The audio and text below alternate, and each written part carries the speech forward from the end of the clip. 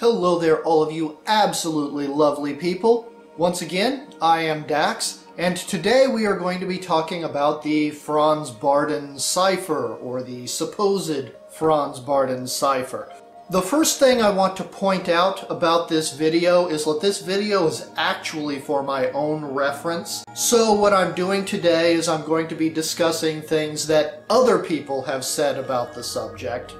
And I will get to personal experience on this after I have finally worked my way through all of Initiation into Hermetics. What we're going to be discussing today will be about things found in this book right here, The Practice of Magical Evocation. Let me hold that up a little bit closer there. This is the second book in Franz Bardon's series, and it is designed to only be used after you have mastered the first book.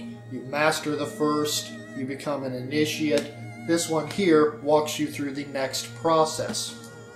The story behind this cipher involves Franz Bardon and Abramelin the Mage. Abramelin has a much older group of texts, but both of these wizards discuss the 360 entities who occupy the zone girdling the earth. The 360 degree part comes about from the 360 degrees in a circle. There is literally a circle around planet Earth, and there is a degree of that circle, each ruled by its own entity. This coincides very strongly with the zodiac. So once again, both Franz Bardon and Abramelin the Mage describe these 360 entities who each rule a degree across the sky.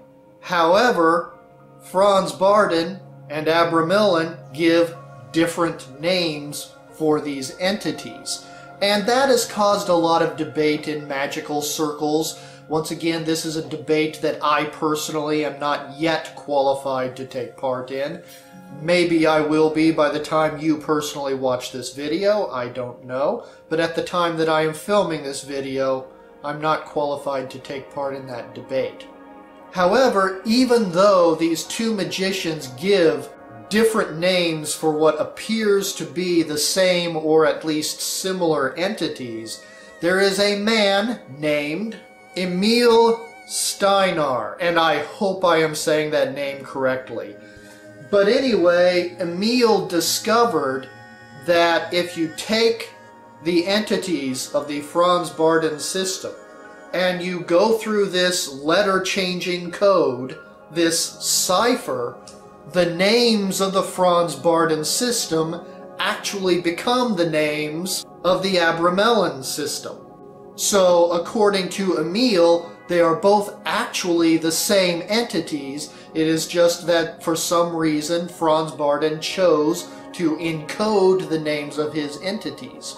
Another thing that Emil discovered when he ran all of the names of the Bardon spirits through the same cipher, he found that the entities suddenly were transformed into the names of stars. For example, the being Bunam, once again, I hope I'm saying that name properly, but the entity Bunam becomes Rigel. Lubiel becomes Sirius, and Abitzriel becomes Arcturus. All of these are dominant stars in the sky. And once again, the names of the Bardon spirits in the solar sphere, when run through this cipher, transforms into the names of stars. And that's the basic idea behind this cipher. This is where the debate comes from.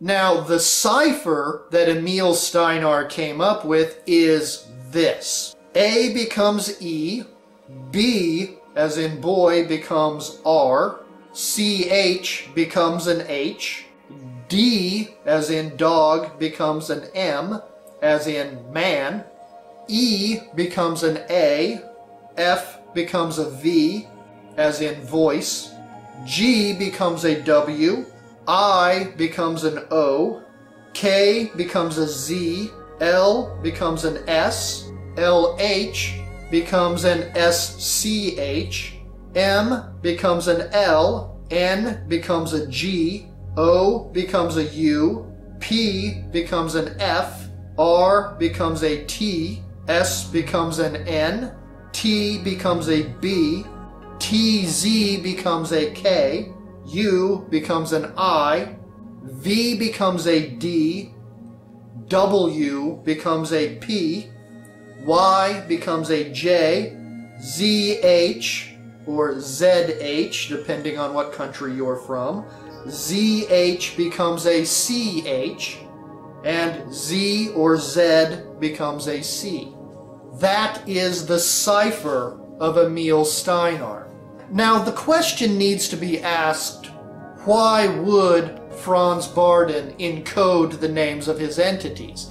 And I personally can come up with a couple of really good reasons why. First of all, he could be doing it to protect people who are not yet ready to do this work. Once again, Franz Bardon lists his spirits and the sigils necessary to connect with them in the book The Practice of Magical Evocation. But you are not supposed to be getting into this book until you have mastered the first book, Initiation into Hermetics. It is very possible that the reason Franz Bardon encoded his spirits, assuming he did, was to protect aspiring magicians from getting ahead of themselves and connecting with entities that they were not yet ready to connect with. Another reason that I can come up with why Franz Bardon would do this would be to protect our emotions from the names of the entities. The Christian Church has a very long history of demonizing any entity that they do not approve of. For instance, if you deal with the fairy kingdom, if you deal with fairy spirits at all, to my understanding, very few fairies like the crucifix at all. It has nothing to do with Satanism or anything else. The reason why they hate the symbol of the cross is because everywhere these people with the cross go, suddenly all the local people start calling the local fairies evil and look at things from the fairies' point of view. How would you feel about a group of people who masquerade around with a particular symbol who suddenly come into your home and start calling you evil simply because they don't approve of you? I personally would not like them very much. And so there is that aspect of it. If the church does not like you, if the church does not like what you represent, they will demonize you and call you evil simply because they don't want people listening to you. And I will admit that when you look at the names of the entities through the cipher, some of the names of these entities become the names of beings that we are taught from childhood to hate. So it is very possible that that is a reason why Franz Bardon did that. He did that to protect our emotions from the names of the entities themselves. Now there is one possibility that I need to bring up just for the sake of being inclusive in this video, and that is, yes, it is possible that the Bardonian spirits are demons. I don't think that's the case, simply because the Franz Bardon system, once again I've mentioned this in another video, you can recognize how good or bad someone is based on what they leave behind in their wake. In Christianity, this is known as the fruit of the tree. A good tree will always produce healthy fruit. A rotten tree will always produce rotten fruit. And the Bardonian system appears, to my eyes at least, to produce very healthy fruit. So I really don't think that the Franz Bardon entities are demons, but for the sake of authenticity in the video, I feel obligated to bring that possibility up. Another thing I want to mention here is that it is possible that there is no cipher. It is possible that the Bardonian spirits and the Abramelin spirits are actually two different sets of entities that occupy the same sphere. Once again, I am only theorizing here. I have not yet worked my entire way through Initiation into Hermetics, So I am not going on personal experience. If anybody out there watching has personal experience, I invite you to type in comments below and talk about what you have experienced. But one of the things that Franz Bardon does mention in Practice of Magical Evocation, and yes, I have scanned through the book, I just have not done any of the practices. But one of the things Franz Bardon mentions in the book is that there are not 360 entities in the 360-degree Earth zone sphere. Franz Bardon actually says that there are 720 entities. Each degree is not ruled by one being, it's ruled by two. One is positive, one is negative. And Franz Bardon blatantly said in the book he will not give us the names of the negative entities. But there is a positive and a negative entity for every degree of the Earth zone. Speaking purely hypothetically here, without any personal experience on the subject, it is possible that Franz Bardon literally and openly gave us the names of the positive entities, but it is possible that the names of the positive entities and the names of the negative entities actually coincide in a way to where it appears to be a cipher. Once again, I'm just being hypothetical here. Well, anyway, I am Dax. I love every single one of you.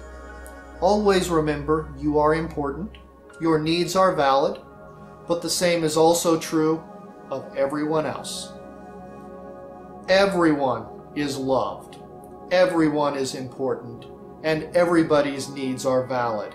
And in our society, we're taught to conveniently forget that. But let's remember, we're all in this together, my friends. I'll talk to you tomorrow. Bye.